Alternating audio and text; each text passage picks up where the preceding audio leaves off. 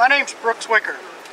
I'm a small businessman. I'm a CPA, financial advisor. I've lived in Louisville for 26 years. During those 26 years, I've either been running businesses, owning businesses, or coaching and consulting businesses and their owners. I've been a top-level executive in 5 different industries, so I understand the challenges that small businesses, by far the largest creator of jobs in our economy, face. I've been married for 27 years. I have a 16-year-old son who attends Trinity High School. My son is a big part of the reason I'm here talking to you today.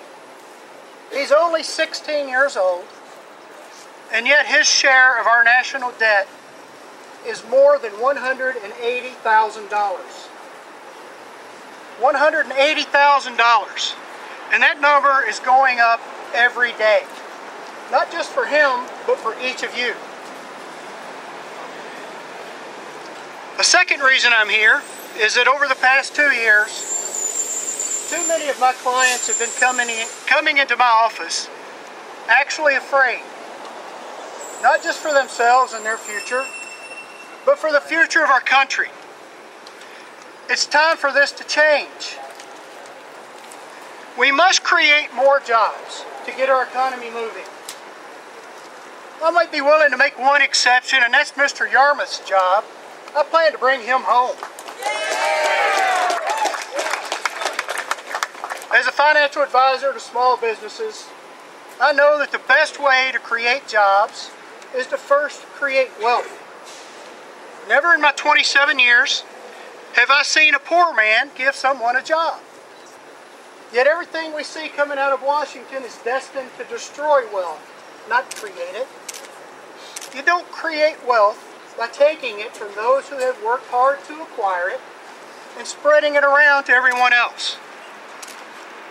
It's time for this to change.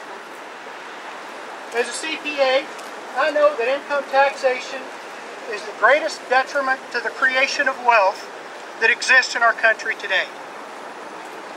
So the first thing we need to do is reform and simplify our tax code to encourage actions that create wealth and thus jobs, not to punish those who have worked hard and been successful.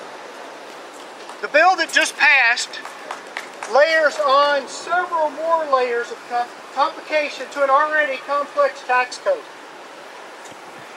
Now, as a CPA, I make a pretty good living off of a complex tax code.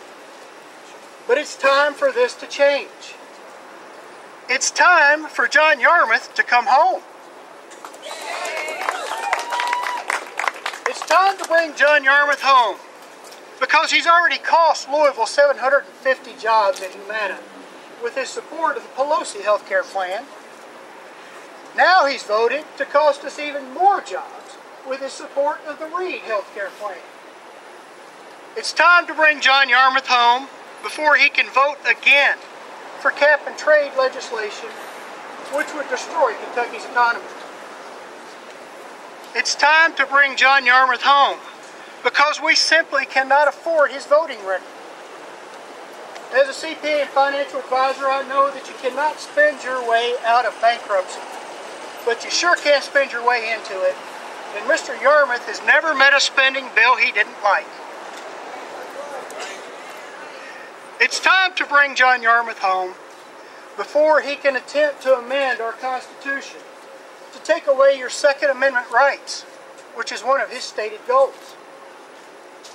It's time the people of Louisville own this seat, not Nancy Pelosi. There are 2 big questions that face you in this primary. One is, who in this race has the experience and the background that we so desperately need in these troubling economic and financial times? The second question is, who can bring John Yarmouth home? Well, I tell you what, I think I'm the guy that can bring John Yarmouth home. Please go to my website, brookswicker.com.